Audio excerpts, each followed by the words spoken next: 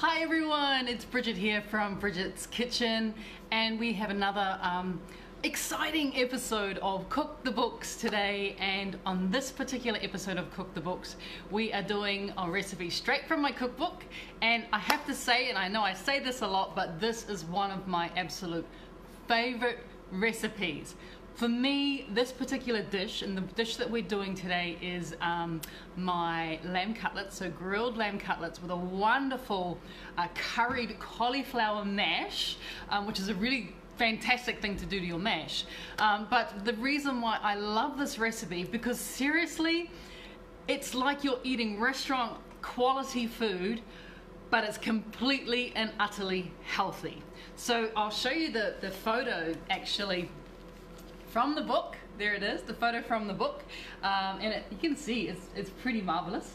It's pretty good looking recipe, and you look at that and you're like, are you sure that's healthy? Because that looks like something you could eat at a very fancy restaurant, and this is in the book, and this is the type of food that you can eat and you can enjoy. So lamb holds a very close place to my New Zealand heart. I think of a lot of it, you think, please hold the sheep jokes for now, but us Kiwis, we do like our lamb. We really, really do. But in saying that as well, we know that the Aussies watching are huge lamb fans as well. The sheep in both countries is wonderful, and the flavor is fantastic.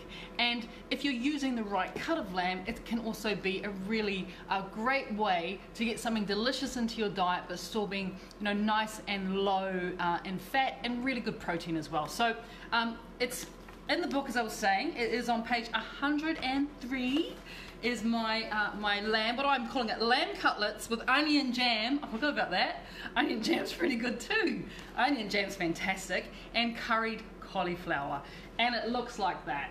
So it is very exciting, and I think it's one of the reasons why this book is almost sold out.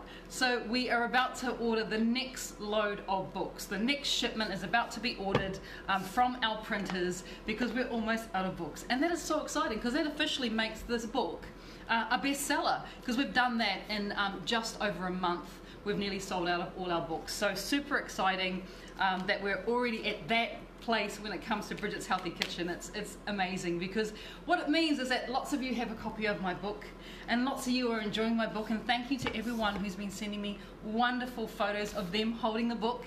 And if you do get your copy of the book and then you take a photo of yourself holding the book and then you tag Bridget's Kitchen on Facebook, you then go into the draw to win me coming to your house to cook for you.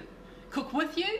Nah, I'm going to cook for you this time. So that is a really cool competition, and you've still got a little while. If you haven't purchased your copy of your book, you've still got a while to enter as well. So we're going to keep that competition running for the entire month of May, and you get the chance to win me in your house cooking for you, dinner party styles, straight from the book. So that's pretty exciting. So I'll pop a link up to where you can purchase the book, of course, so you can get your copy, and be in quick, because we're getting close to nearly towards the end of the copies of the book. It's so exciting. All right, let's get into the recipe. 103 if you are cooking along with me. And the first thing that we're gonna think about, or we're gonna talk about, is the lamb, because that's definitely the most vital part of lamb cutlets. I'd say you got to have the right lamb. So a cutlet looks like that. Of course, you guys all know what a cutlet is. He's not. It's not very large, but what you're getting, if you have a look at it, is that particular meat there is lovely and lean, and you can tell it's lean because there's not a lot of marbling going on in there. So this is a lovely piece of lean lamb. Where the fat lies is there on the bone and just around there. So depending on where you're at with your diet or with your lifestyle, for some people, like especially if you do the ketogenic diet, there's nothing stopping you from keeping that bit of fat on. If you are doing a gut reset, So you're in the middle of a gut reset program. So you're looking at healing your gut and keeping your gut really, really clean, obviously losing some weight at the same time, which is really exciting. You may want to trim that fat off. So that's what we're going to do today. I'm going to trim up a couple of them just so you can see how easy it is to remove that layer of fat there. And then I want to keep some fat on some of them as well, because fat's delicious as well. And as I was saying, you know, we're all at very different places in our journey. And when you have finished with your gut reset, because you don't stay on a very low calorie, very or almost no fat diet for the rest of your life, that's just not sustainable. Once you get into maintenance phase, you're going to start to include healthy fats back into your diet. And believe it or not, this is a healthy fat. This is a good fat. Olive oil is a good fat. Avocado oil is a good fat. Coconut oil is a good fat. All these sort of things you want to start to incorporate back into your diet. So depending on where you are right now, if you're in maintenance, you might decide you want to leave that fat on, because one of the things is, yes, fat is flavor. Hugely important, as we know, especially for someone like myself. It's all about the fat. It's all about the flavor. So fat is flavor. But the other thing is that fat helps to keep the meat moist as it's cooking, which is really, really, really important. You also need some fat in your diet because certain minerals and vitamins are what are known as fat soluble. So they actually need a little bit of fat in order for our bodies to absorb them, which is also really important. And the other really great thing about fat, apart from all those other great things that we've already talked about, the other great thing about fat is that fat helps to keep us feeling sated. That means that we feel satisfied, we feel full. So fat is not the enemy that we've all been told for many, many years. You know, government regulations coming out going, you must avoid all the fat, fat is bad, have more carbohydrates. We're finally realizing it was never fat. Fat was never the problem. It's actually been the carbs all along. It's the sugar, as we know. You know, it's the stuff that our bodies 100% don't need. Our body does not need sugar. So we are saying, hey, to fat, it's a good thing. But like I said, depending on where you are, if you are right in the middle of your gut reset program and you are actually healing your gut and you are wanting to drop, you know, some weight, then you might want to trim down. So I'm going to pull the camera down onto my bench so you can see what's happening down here. How's that looking? Pretty good. And I've got 4 cutlets in front of me. Now, when you are, if you're going for weight here, I know it's really hard, but you don't weigh the bone, because unless you eat the bone, you can eat around the bone, but in general, you don't tend to munch on the bone. So the part of the meat that you actually want to weigh is that part, if you are weighing your meat. And you literally would just put it on the edge of the scales just like that, so the bone's hanging off, and you're just going to weigh your meat there. If you're, like I said, if you're in your gut reset and you want to make sure you get the right amount of protein in, then that's how you would do it. If you are not on a gut reset, then you don't have to bother weighing it too much. You know, visually, you know, that's probably like a portion, 3, depending on how big of an eater you are. That is definitely too much for me. I can already tell you right there, because one of the things about, you know, when we are looking to heal our stomach and we are looking to heal our gut and do all that sort of stuff, is that eating too much protein can be a negative too. You want to have more vegetables and moderate amount of protein. So it's nice to make sure that everything we're going to be eating today tastes delicious. All right, so let's get trimming. So look at taking, you know, have a little bit of a look at it, see where the fat lies. We can see it's actually just sitting there right on the bone. So it's actually quite easy to go ahead and then to just trim that fat off, just like that. You know, you could go even further down here and you could really give it a bit of a clean. But you know what? I'm not really wanting to take off too much of that, because there's a bit of meat on there. And you know what that means? We can be gnawing away at the bone. So you could like literally keep going. And this just comes off, just like that. Just pull it off. And just give it a little bit of a tug, and then the fat will come away. Now, once again, it all depends on you, how far you actually go with the trimming process. It's completely up to you at the end of the day. So that's kind of quite a clean, now trimmed bit of fat. You could even keep going there. Completely up to you. Right, so that's one. I'll do one more just so you guys can see it all in action. One more. Once again, we're just going to take it down the bone, get rid of that little bit there, if you want to, once again, you can just take that off as well, completely up to you. And then you've got 2 trimmed cutlets. If you wanted to as well, you could seriously scrape all that off the bone as well. And once you've done it at that point, that's called a Frenched cutlet. So that's, I mean, I don't think the French invented the style, but that's what it's called in the restaurant trade. We call that Frenching, and that literally means that we go along and we clean the bone till it's just bone visible. But I ain't gonna waste all that meat, no way, because one of the things about lamb, and I think the reason why we want to get it right is because it's really expensive. It's not the cheapest cut, so this is definitely, you know, something you might want to think about for Mother's Day, actually, because it's one of those dishes that you want to get right, because it is a little bit more expensive to buy lamb, and definitely trim your own, because it's cheaper to buy the lamb with this little bit of fat on here, and you see I didn't take off that much, than to buy already trimmed lamb. It will cost you an extra sometimes $10 to $12 a kilo more, and you saw how quick it is for me to do. So you don't have to worry about that at all. So I've got my air fryer on. There he is. Hi, Mr. Air Fryer. Got my air fryer on. You can cook the lamb in the air fryer, or you can cook it under the grill. So when I talk about under the grill, what I'm referring to when it comes to the grill is I'm referring to top heat. For our American visitors here today in the class, I think you call it a broiler, so that's top heat. You can absolutely do that. And the reason why I'm cooking the lamb either using the grill, the top heat, or putting it into the air fryer is because we're going to put it on a rack, and then the fat gets the opportunity to drip away. So once again, we're thinking about, you know, reducing the amount of fat. I don't want to cook this in a frying pan, because I don't want it to be sitting in its own fat as it's cooking. If you've got a grill on your barbecue, so the grill bars, 100% you can do that on there as well, because once again the fat is just going to drip away and it's not going to be sort of cooking inside of it, which is really important. So my air fryer I have sitting on 200 degrees. I'm just going to adjust the time on it. You're probably thinking, why is she doing the lamb first? Because everything else is kind of pretty quick as well. So that's why I'm going to do the lamb first. So I'm going to set the time. Doesn't need much. There's not a lot of meat to cook.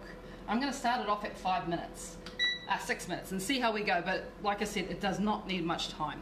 So we're going to add a bit of flavour to our lamb now, because we want to make sure we get it right. And this is actually my oil-free pesto that I made yesterday. If you joined me yesterday for a quick little cooking class, it was a very impromptu one, considering that I found this wonderful basil at the supermarket and I just had to use it. I couldn't turn it down.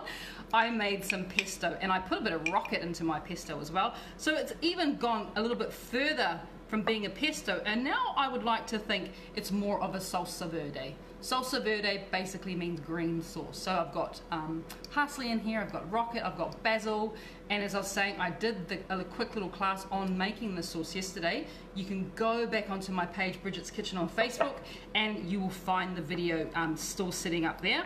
So I've just put a little bit of that salsa verde, or that oil-free pesto, onto my lamb, just onto the meat part of it. I'm just gonna rub it in a little bit. And now that I've got that on there, just a little bit of seasoning, a little bit of salt goes on, Himalayan salt, of course, and a little bit of black pepper. It's up to you if you want to use black pepper. I know I say that all the time because some people don't like it, and I think the person who doesn't like it in our house is our 14-year-old son. He's like, is there any pepper in there? He finds it too spicy, but you know what? I love the balance of what we've got going on here. So air fryer is nice and hot. Remember, you always preheat your air fryer before you stick anything in. I've got a little grill. I'll show you guys. A little grill here. So the meat is actually going to go, oh, you know what? I'll put it straight onto here. Can you hear the sizzle? You know it's nice and hot, right? You know it's nice and hot when you hear that little wonderful sizzle happening. So the grill goes back into the air fryer. And I'll say, it doesn't need much. Probably only needs like 5 minutes maximum. Because one of the things about the beauty of lamb as well is that it is really wonderful if it's cooked pink, as opposed to well done. You know, well done, you know, not too exciting. All right, so lamb is in. We're going to leave that on there. The other part of the puzzle when it comes to this recipe is the cauliflower mash. So here is my cauliflower, And what you would normally do, and there's a couple little tips on how you can make sure that your cauliflower mash is really, really creamy. So I'm just going to run you through those tips really quickly. So number one is that rather than, normally, I mean, I think for some of us, and I used to be part of this way of thinking, is that you break off the florets and then you pop them into the water and you start boiling them. Well, as you can see, all the florets are different size.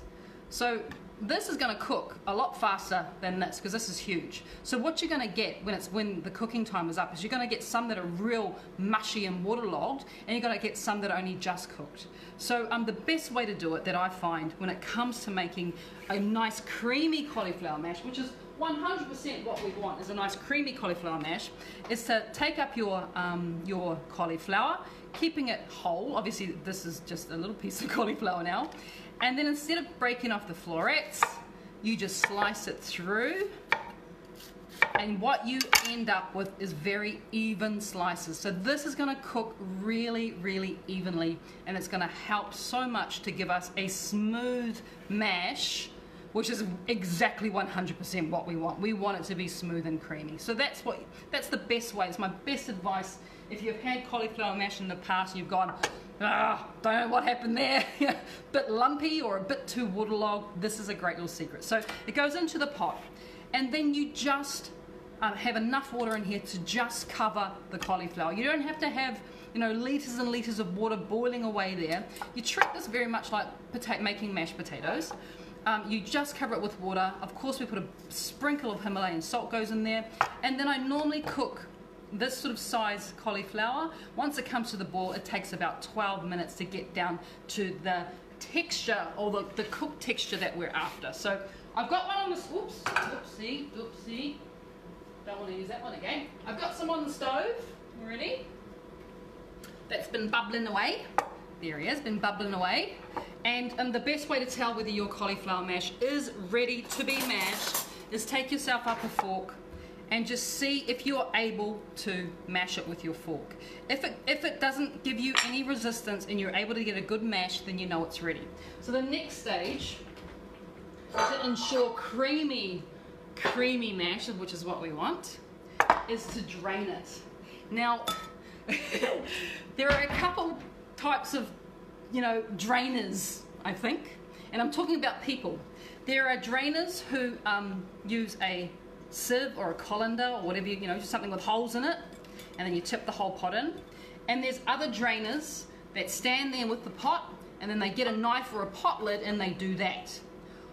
Let me just please advise, do not be this type of drainer, because what happens when you're doing this is, sure, you're going to get out some of the water, but there is absolutely no way you're going to get out all the water. Plus it's dangerous and you might burn yourself, or in this case cut yourself. Please be this type of drainer. Remember, we want creamy cauliflower mash. So put it into the colander or the sieve or whatever it is you're using. I'm actually using a container that my ricotta comes in, which actually comes in really, really handy for this type of thing. And you notice I'm shaking it. I am allowing the water to come out. You could even leave it sitting there for a minute or two, just to make sure that you've really got the drainage working there. So I'm going to grab myself a paper towel, 1 second. Can't stand messy benches. It really bugs me. I don't have a tea towel here in the kitchen, so I'm just going to paper towel it. And maybe it's a chef thing, but I'm just like, messy benches, it's one of my OCDs. It's like messy fridges. Oh, I cannot stand a messy fridge. Even though mine does get messy on occasions. In fact, one of my favorite things to do is to clean out a messy fridge and put everything in containers and label them. I think it's a chef thing as well. All right, that talking has meant that our cauliflower has drained really nicely. But even still, a little bit of a shake. You definitely want to do it while it's warm as well, because that's going to, if you let it cool down too much, you're not going to get as creamy a texture. I know it seems like I'm spending a lot of time on this, but I want creamy mash. I really like creamy mash. Alright, that's our air fryer. Beeping away there. I might just give them just a couple more minutes. Just maybe 1 more minute. I feel that it could do with 1 more minute. Alright, and we're going to put it on to the grill function.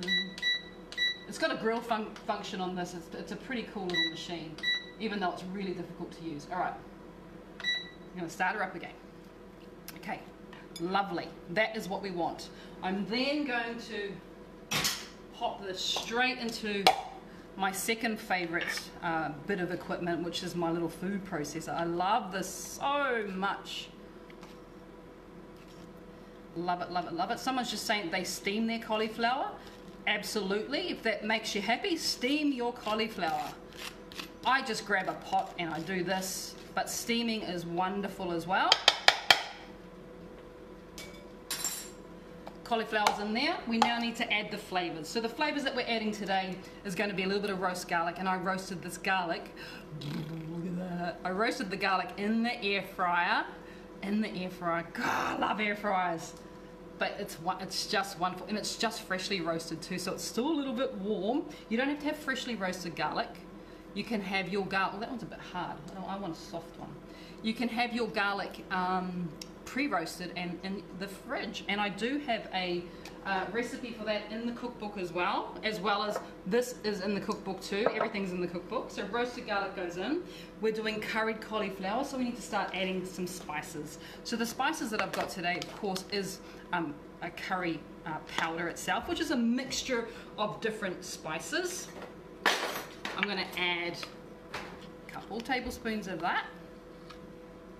In the book, I think I've got quantities for 2 portions. So I probably don't have quite enough cauliflower for 2 portions, but that's okay. This is just all pretend, isn't it? Bit of turmeric goes in as well. That's going to give us that wonderful flavor, wonderful colour. And the last thing I'm going to add is another type of spice mix, which is garam masala. Love this stuff so much. It's going to give such a good flavour to our cauliflower as well. Going to check on my air fryer. Oh, it's looking pretty good. I'm just going to leave that up to cool down. Leave it up to cool down. We're going to finish this off. My little lid goes on. Oh, nearly forgot. Cannot forget a little bit of seasoning. Remember, as I was saying yesterday in yesterday's live video, salt isn't just about making things salty. Salt helps our palate to detect flavors. Think about, having a tomato, just eating a cherry tomato on its own, nothing else. Pop that cherry tomato in your mouth. Now think about having the same cherry tomato sliced in half and sprinkled with a little bit of salt. Already you know that cherry tomato is going to taste so much better than the one that has got no salt on it whatsoever. So yeah, salt's I think it's one of the key differences, but the key differences between people who cook professionally and people who cook at home. We actually do use quite a decent amount of salt in our food, but you don't want to add too much, especially if you are on a gut reset. So when you are adding salt, make sure it's a good quality salt. We use Himalayan because it's got lots of trace elements, but also I find that with the Himalayan I don't have to add as much because it's got a really lovely flavor. So in there it goes. Just going to give it a little bit of a blast here in the machine. Loud noise coming.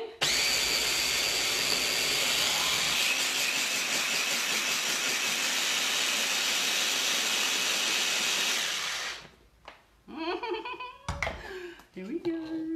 Lovely. Oh God, it's so smooth. It's just wonderful. Gotta have a taste. Gotta have a taste. You gotta know what's going on. Oh, I could literally eat the whole thing on its own, just like that. That's wonderful. Look, this is such a great little recipe with this little curried cauliflower. You can have it with everything. If you are, having cauliflower as part of your dinner or your lunch, just add some spices, add a bit of roast garlic, and it completely transforms your cauliflower into something really quite delicious.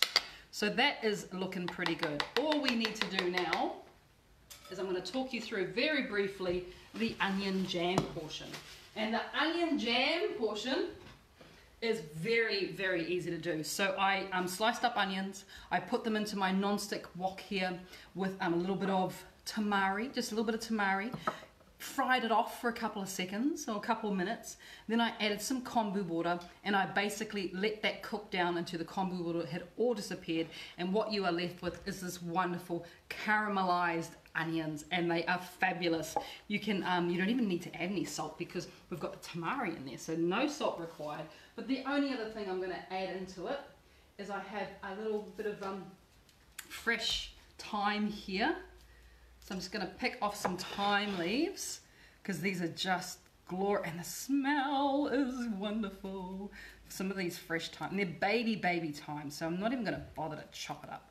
I'm just going to pick off the leaves. I love thyme. It reminds me of Christmas because my my auntie and my cousin, they always make a most wonderful stuffing with thyme. It's always got the most beautiful thyme in it, and it's fresh thyme that they use, not dried thyme, and it just reminds me of Christmas. Every time I smell this, I think about my auntie, and I think about that wonderful stuffing that she makes, which is, yes, gluten, and yes, butter, lots of butter, but the smell of this fresh thyme is just, oh, it's just phenomenal. Isn't that what's so good about food, is that a certain smell can remind you of a time and a place instantaneously. You smell something, reminds you of your grandma, reminds you of your auntie, reminds you of a moment when you're with someone eating something. It's just such a great sort of pivotal moment when I smell this thyme and I think about my auntie. So that's in there. That is done. We just need to plate up. So plating up is exciting. Do I have the same plate from the book available? Oh, you know what? It's in my storage area. I don't have the same plate. I'm going to have to put it onto a different plate, but that's okay. We're going to put it onto a different plate today. It would have been nice if I'd had the actual plate that I used to, but it literally is a couple minutes walk that way, so we're not going to bother with that today. We're going to do it like this. So the first thing you want to do, remember, we're trying to get restaurant quality here. So we're going to spoon our mash on. I don't think you need to do it with a teaspoon. It was just the closest thing I had was the teaspoon. So the mash goes on first, down the bottom. Remember, restaurant quality. We're doing this restaurant quality style. So it's restaurant quality, which also means that Bridget gets out her paper towel, or if she had a clean tea towel, and she starts to manically wipe the edges of the plates. I do this, doesn't matter who I'm feeding, whether I'm feeding, a 2-year-old niece, or my husband, or someone who's coming to, to eat at my house. I always clean plates. It's one of those, once again, it's one of those chef habits. So that is now the base. We have the base ready to go. Let's look at these little lamb that we have here. Oh gosh, isn't that wonderful? So let's get all fancy with it, shall we? Let's get all fancy. Oh yeah. Squishing it down. You'll notice that I'm actually, oh wow, look at that. Okay, lamb is on. Fantastic. The next thing that we need to add, and this is so almost ready. And yes, I kind of want to put my hands into it, but I better not because it's a bit hot, is our fried caramelized onion jam that we did in our kombu. Goodness me, would you look at that? That is very exciting. If you want to get even more fancy than that, and why wouldn't you? Because yum, fancy is good, and we eat with our eyes, is I've got my little damp tea towel of my herbs as well. So you can, and remember what goes really, really well with lamb? Mint. So once again, to give us a little bit of flavor, to make us feel a little bit fancy. And this is why I did this recipe today, because I thought what a great, if you're considering what to cook tomorrow for Mother's Day, or what to cook for yourself if you are a mother, or if you're feeding a mother, or you're doing something with the family. Or if you're the mum, maybe you can suggest that this is what they're going to cook, people should be cooking for you. Because it is just such a cute little dish. And you see, it's not hard. It's just 3 components, but 3 delicious components. And then we have this marvelous, marvelous, marvelous dish. Just like that. Fantastic, right? It is fantastic. You could, of course, bling, bling, bling, bling, bling, a little bit of pepper if you want to. But, I just think it's just fabulous like that. Chances are, the people that are at home today are going to start to fight over that. I may not even get an opportunity to photograph it. I'm hoping I do. But that is the dish. And remember, it's on page 103 of the cookbook. And it is as fancy as it looks, is as good as it tastes. It is an absolute winner. make sure, you know, you cook those. You're gonna love these onions. You can put these onions on so many different things. That mash base can be done with so many different things as well. Think of it just with chicken, you know, curry cauliflower with chicken, or with beef, or, you know, this can be a wonderful base for seafood as well. So you've got all these elements here. The best way to cook your lamb is to, you know, just to err on the side of caution. Doesn't need much time. We want to be a little bit pink inside. Our onion jam there, which is so easy to make, and once again, a very, very versatile dish. So there you go, guys. I'm going to sign off. I'm going to say goodbye. I hope you have a wonderful weekend. To all the mothers out there, happy Mother's Day for tomorrow, or for Sunday if you are the next following day if you are watching us from the other side of the world. To all the people who are going to be looking after their mums, give it a good go. This might be something you're interested in doing as well. Thank you so much for joining me today. I really hope that you enjoy your weekend, enjoy your Mother's Day, and we'll see you guys again really, really soon. By the way, I won't be... Shall I post a recipe up tomorrow? I was thinking about having a non-recipe day tomorrow, but I would actually really like to share my turmeric crackers with you guys. I think I'll do that. So I'll be sharing tomorrow on Bridget's Kitchen on Facebook. I'll be sharing my amazing recipe for turmeric crackers, really good for inflammation as well. So there you go, guys. Really great to see you all. Thank you for everyone who's joined me today, and we'll see you online really soon. Take care. Bye.